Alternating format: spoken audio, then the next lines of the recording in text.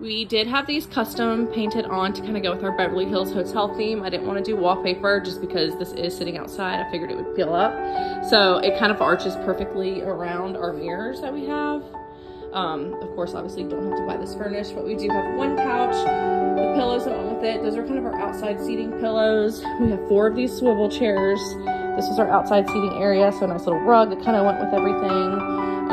The fridge is not for sale, but we have plenty of countertop space, plenty of outlets. There was a second couch back here that we brought into our salon. So it gives you more options to do stuff back here.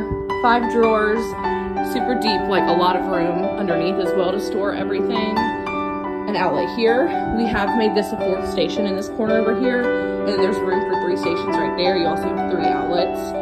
So plugging up those curling irons, not an issue at all. Storage up top for any cleaning supplies or anything you needed. And then you have your lighting. I think we have 3 different lights up top, as well as the sconces right here, and our brand new AC unit that was put in as well.